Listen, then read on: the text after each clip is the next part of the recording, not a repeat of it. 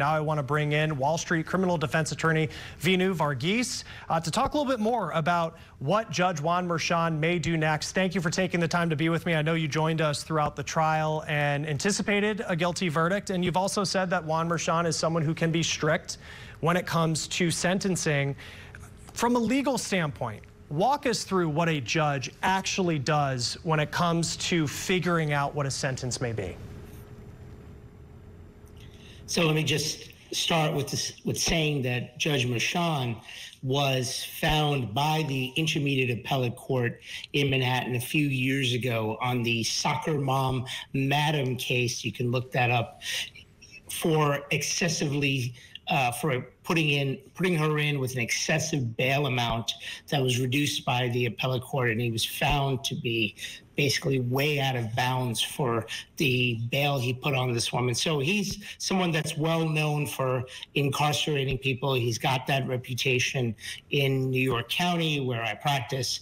The thing that he's supposed to look at for this kind of felony is somewhat similar to the federal system, where you look at the history and characteristics of a defendant. So this gets really interesting, right? What are the people, the people being the district attorney's office, what are they going to say?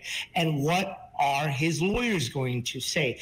In a typical case, what both sides would do is put something in writing, and in a defense packet, it's called a mitigation packet, you put together a letter to the court which highlights the history and characteristics of a defendant, the good things he has done. Then you get support letters. Potentially in different types of cases, not in this, you may get some kind of social work report or psychologist report.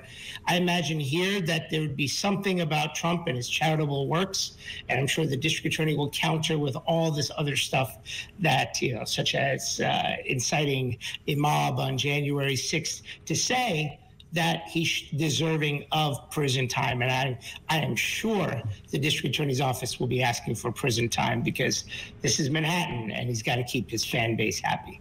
Well, and you're a criminal defense attorney, and I know Trump says that he is going to appeal this. What are the grounds that you appeal on? So after July 11th, as your correspondent had said, the defense has 30 days to file a notice of appeal. Will probably be filed that day or the day after. It's just a single one-page piece of paper that says that they intend to appeal. And then they're going to have to get a briefing schedule from the appellate court, which sits on Madison Avenue in the 20s near Madison Park. So they'll get a schedule that says, okay, defense brief in by the such and such date. Usually it's about 90 days plus, then the prosecution gets to respond. The grounds are going to be numerous. I mean, the failure to move this case to a venue that would be fairer, which didn't have the same harsh rabid anti-Trump base that you have in Manhattan. The decisions of Judge Merchan, which said that the prosecution didn't have to show which particular crime was the underlying crime for which he was said to have concealed these financial transactions, which can cause great jury confusion. And those I would think would be the main grounds at this point. There's going to be others. I mean, there was a lot of stuff that came up throughout this trial. And I'm sure you know the appeals court in New York and how it works. Based on that, how likely is it that this gets appealed, or that appeal continues on, that it would be a new trial or overturned? Yeah, so let me put things in context for you in terms of first time period. You recently heard that Harvey Weinstein had his conviction reversed by the New York's highest court, which is called the Court of Appeals, which sits in Albany. Weinstein was tried in 2019. In 2024, it got a decision from the high court. So Harvey Weinstein took 5 years. So it can take, I would think that is sort of the way that some of these cases take. The chances of the Intermediate Appellate Court reversing, I think, are slim.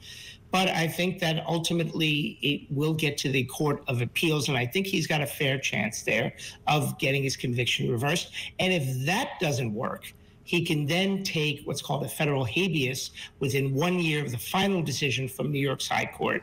and then go take this case to federal court and take it up the federal stream. So, which means the trial court in Manhattan, intermediate appellate court, Court of Appeals, and even to the U.S. Supreme Court. There's a talking point I've heard from some Trump supporters since this verdict came down that I just want to run by you. And I'm just reading from the New York Times that Judge Juan Merchan has donated a total of $35 to the campaigns in 2020, including a $15 donation earmarked for the Biden campaign and a $10 donation to a group that's called Stop Republicans. And this article was about how a state ethics panel had quietly dismissed that complaint last summer. When it comes to the appeal process, the fact that he has made, according to the New York Times, these political donations, how much could that matter? So that's an excellent question, and the answer is probably not much for the appellate court, because to explain it, you have to understand how the New York judiciary works. It's a political system. It's all about it's a one-party system in New York City. Only the Democrats get to choose who are the judges.